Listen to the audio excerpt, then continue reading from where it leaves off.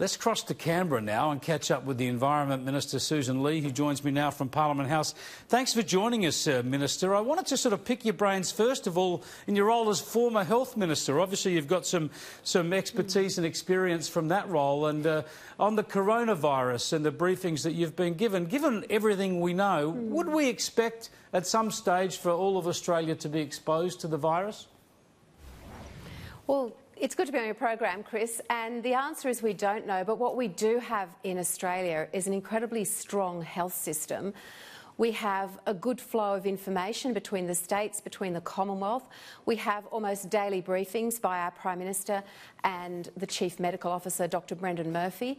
So we are in the best possible place to withstand whatever this virus brings, and there is no point in being alarmist. My daughter, who lives in Sydney, just sent me some photos of empty supermarket shelves, no pasta, no toilet paper, and so on. And we're seeing this sort of somewhat panicked buying around the country, and I understand that, but we just need to tune into the messages that we will get, and we, as the government, will explain everything to the best of our knowledge as we know it, and we will have your information to you every single day.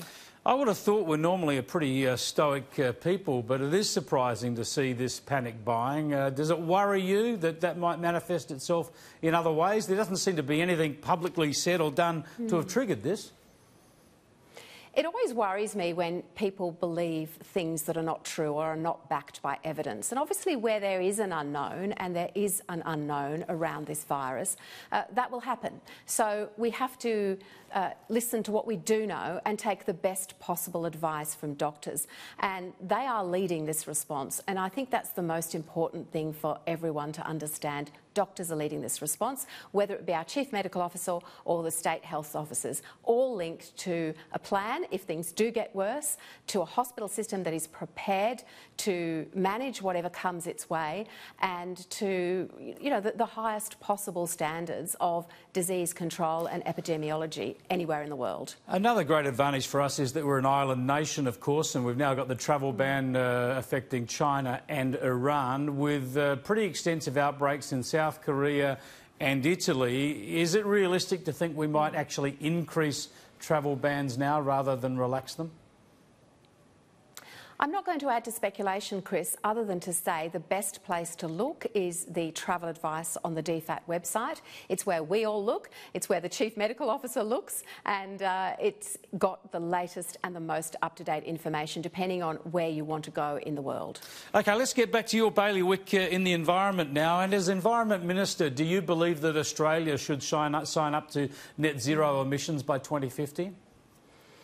We shouldn't be signing anything that isn't backed by a plan, by actions and by costings. And if you contrast the Labor message with what Angus Taylor is saying, you can see how we have the interests of Australian families at heart, as well as the interests of the global climate. We can do those together.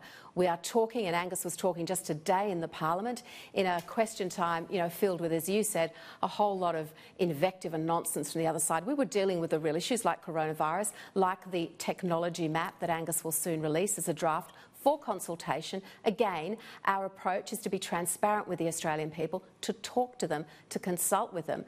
And we do need to remind those opposite in this Parliament that we were elected and we're delivering on what we said we would do, and that includes being careful, being responsible, and in my space, Chris, protecting our environment, because that is a whole world of adaptation and resilience that links with our farmers, that links with our Antarctic science, our investment on the Great Barrier Reef, and so much that is good about Australia when it comes to our beautiful natural world. In your own home state of New South Wales, you've got a coalition government that has committed to the net zero by 2050 target. They don't have a plan or costings to get there. Are they being irresponsible? Look, I talked to my counterparts there. I talked to them about recycling and plastics and litter and how we can generate new jobs in this exciting area. And Ministers of Environment sitting around the table have very much concentrated on waste and recycling. I'll leave their comments about other matters to them. I don't like to invade into state decision-making or state responsibilities. I like to engage them, and I like them to help us with the important things that matter to us. But I think everybody would agree with the common sense approach approach you take on such a target. You shouldn't sign up to a target unless you're prepared to show a plan to get there and have some idea of the costing. So surely the coalition state government in New South Wales, in South Australia and Tasmania for that matter, are all being irresponsible in signing up to these virtue signalling targets without showing anybody any way of getting there. Well, Chris, I've been in politics long enough to know that pointing the finger at state colleagues doesn't normally get anywhere. I like to work constructively with them. We don't always agree, of course we don't. You know, they've got their imperatives, their decisions to make, their actions to take. Where they link with our agenda, particularly in the waste and recycling, I have very robust conversations with them. For example, the states collect a lot of waste levies every time anything goes to their landfill, and I'd like to see some of those waste levies find their way into new infrastructure. And they are, and we are developing that recycling, remanufacturing, processing infrastructure that will take our, you know, this exciting area of microeconomic reform to something where we haven't seen before. We're talking about new recycling adding 5,000 jobs just in the near future to the Australian economy. It's exciting.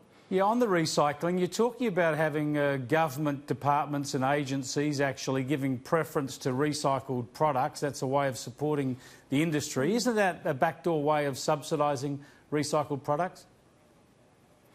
Well, what the Prime Minister has said is that every procurement from every agency needs to consider the best and maximum use of recyclables. So it's carefully phrased, it will be done in the right way and a balanced way, because if you do what our political opponents often suggest, which is put legislation in place, put levies in place, put mandated targets for recycling, demand, for example, that every percentage of every product has to have this much recycled plastic.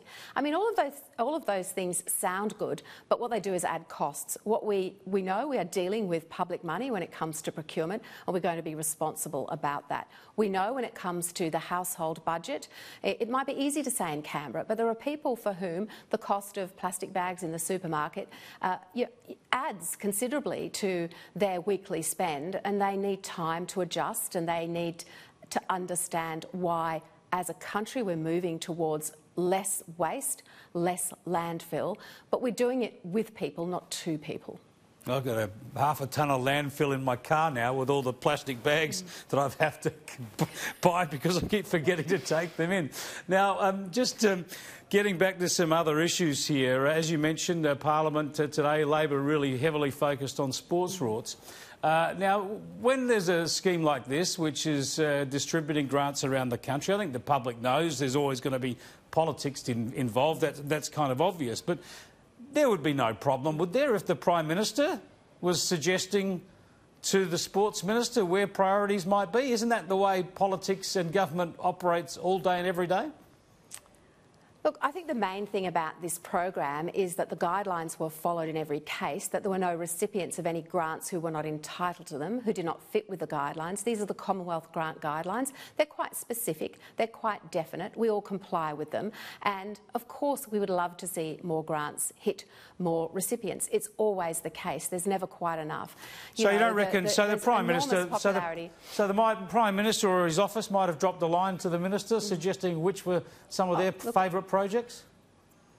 I'm not going to comment on that, Chris, because I only comment on things that I know about. I know the conversations that I have and the emails that I send, but I don't comment about what I don't know about.